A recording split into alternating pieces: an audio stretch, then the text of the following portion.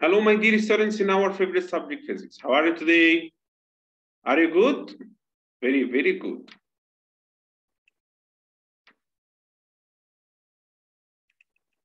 My dear students, do you see the shown picture now? I will share it again, okay? Very good. Our lesson today, factors that affect the orbital velocity of satellite. Okay? الفاكتورز هنا في الكيس دي بناخدها من الرول. Okay? The rule of the orbital velocity of satellite is velocity equals square root capital G capital M بينهم multiplication over R. اوكي؟ الجي هي الجنرال gravitational constant. الام pay attention please in M. الام خلي بالك هي البادي اللي في المركز اللي بيدور حواليه المفروض البلانت.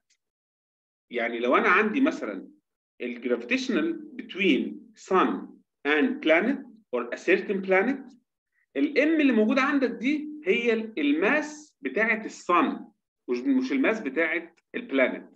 طب لو انا عندي مون مثلا وفيه عندك المون ده بيعمل روتيشن حوالين الارث، برضو المفروض الام هنا مين؟ المون ماس. اوكي؟ الحاجه اللي في المركز، الحاجه اللي بتدور حواليها البلانت او المون او اللي بيدور حواليها اي بادي. اوكي؟ اوكي. الار هي المفروض الديستانس between the center of the body and the center of the other body. Okay? Very good. From this rule, it's clear that velocity with square root of m directly related. Okay? And the slope equals square root g over r. And it's clear that from this rule, the velocity with the reciprocal of square root r directly related, and with square root r inversely related. Okay?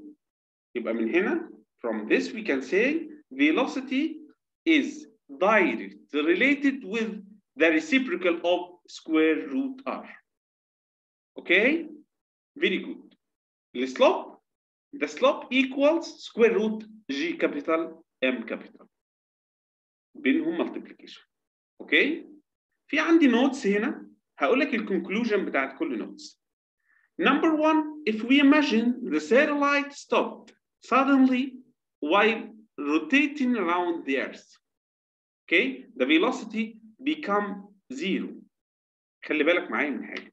انت عندك هنا during the satellite rotates around the Earth. في عندك كام force؟ المفروض في عندك gravity force وفي عندك centripetal force. Note number one بيقول لك imagine satellite stopped suddenly. طيب ان هو وقف يبقى الفيلوسيتي become zero. مين فيهم الاف جي ولا الاف سي هي اللي هتبقى بزيرو؟ المفروض هنا تبقى مين؟ الاف سي، لان الاف سي هي الام في سكوير اوفر ار، وعندك الفي ايكوال زيرو، يبقى معنى كده ان الاف سي السنتريبيتال فورس ايكوال زيرو. طيب مين اللي هيشتغل معاك هنا؟ ما هي في واحده بتعطل وواحده بتشتغل. اللي هيشتغل معاك هنا الجرافيتيشنال فورس.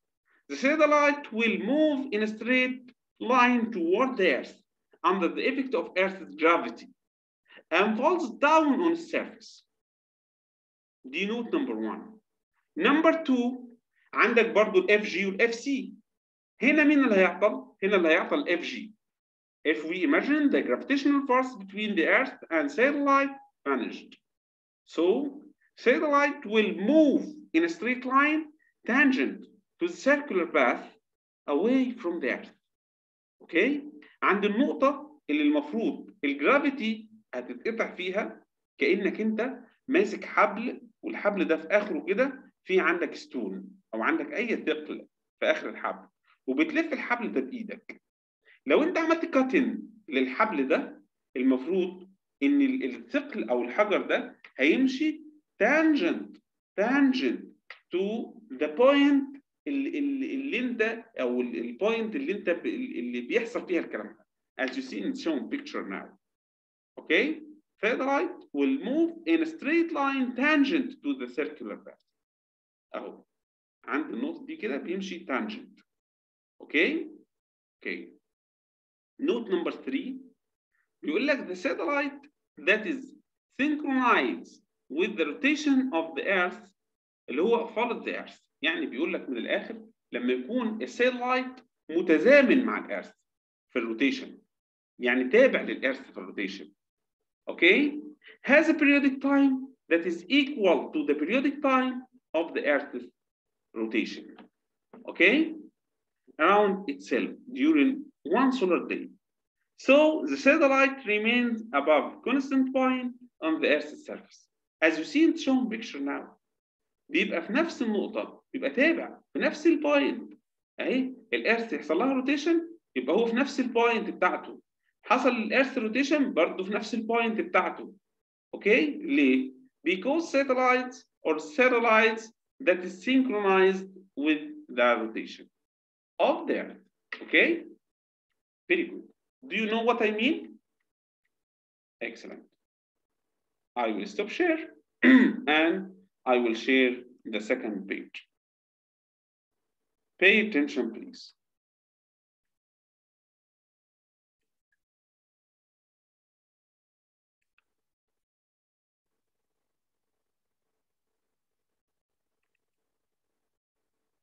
Very good.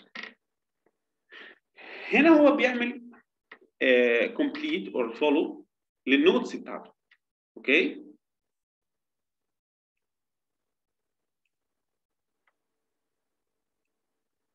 Note number 4, we can calculate the time taken by the satellite to complete one revolution around the Earth. Periodic time. The periodic time equals ايه؟ دايما وابدا احنا بنقول ال periodic time or the time عامة بيبقى equals ال distance over speed. ال distance هنا circumference. From this we can say capital T or periodic time equals circumference over speed. Equals circumference هنا دي circle, circumference هنا equals 2 by r. From this, T capital equals 2 by r over v. دي note number 4. Okay? Number 5, we can deduce the relation between the radius of orbit of satellite that orbits a planet and the periodic time of its motion T capital as follows. هنا يا جماعة بيعمل equation تمام ما بين الرول بتاعت الفي اللي هي سكوير روت جي كابيتال ام كابيتال اوفر ار والرول بتاعت الفي اللي هي المفروض تي 2 باي ار اوفر تي كابيتال. اوكي؟ بعد كده بيعمل سكوير للروت عشان نعرف نشتغل. بيربع الروت عشان يطير عشان يطير الروت. طيب طبعا لما يعمل سكوير لسايد من الايكويشن لازم يعمل سكوير للسايد الثاني.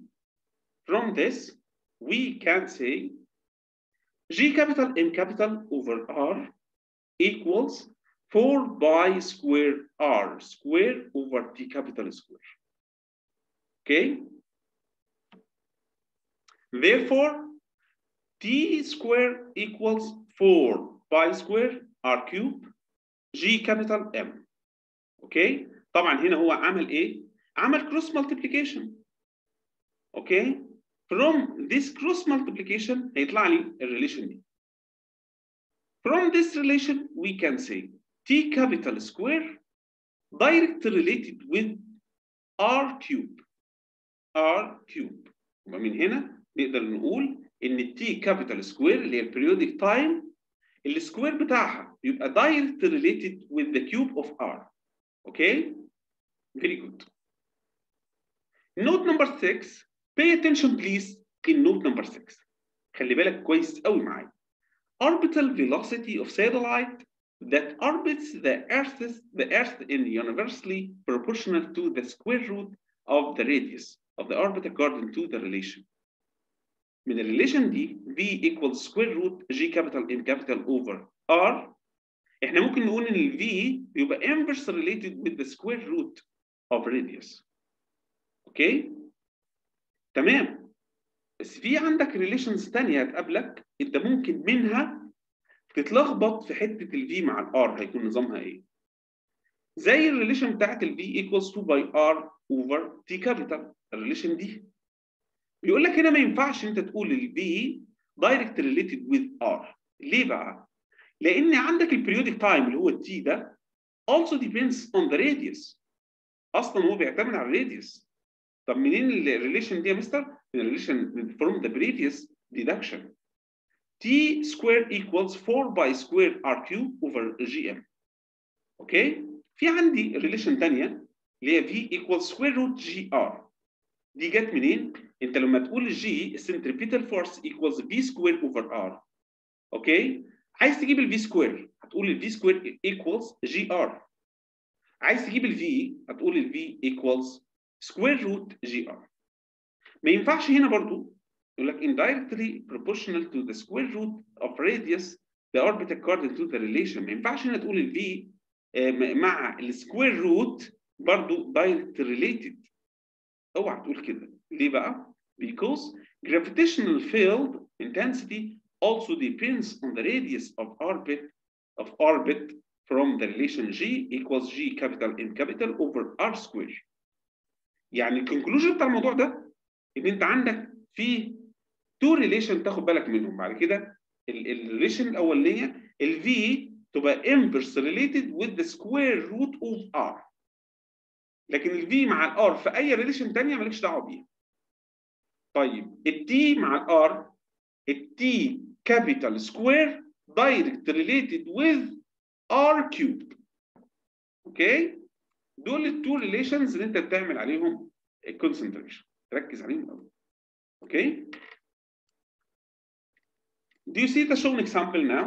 The moon rotates around the Earth in a circular orbit of radius 3.85 times 10 power 5 kilometer and completes one revolution in 27.3 days. Calculate the mass of the Earth. Knowing that universal gravitational constant equals, طبعا احنا عارفين ان ال G equals 6.67 times 10 power negative 11. وعارفين ان الباي equals 3.14. اوكي؟ هنا هو مديني المفروض التي الجيفن عندي.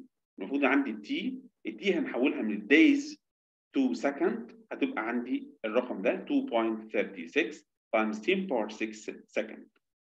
اوكي؟ بعد كده هنجيب ال V هتبقى 2 باي R over T capital. تمام؟ ال 2 باي R انت عندك ادي ال R اهي هو مديها لك، وعندك ال 2 باي معروفه من الكونستانت. بعد كده هتقول ان ال V square equals G capital M capital over R. هتعمل كروس مالتيبليكيشن هيديك ال M equals V square times R over G. اوكي؟ بسيطه. انت هتعمل بس الكونفرشن بتاعت اليونتس وبعد كده تكتب الرول بتاعك. بعد كده تعمل كروس مالتيبليكيشن يطلع لك الماس تبقى equals 6.06 times 10 power 24 kilogram. Okay? Do you know what I mean? Do you understand me? Very, very good. Thank you for watching. Goodbye.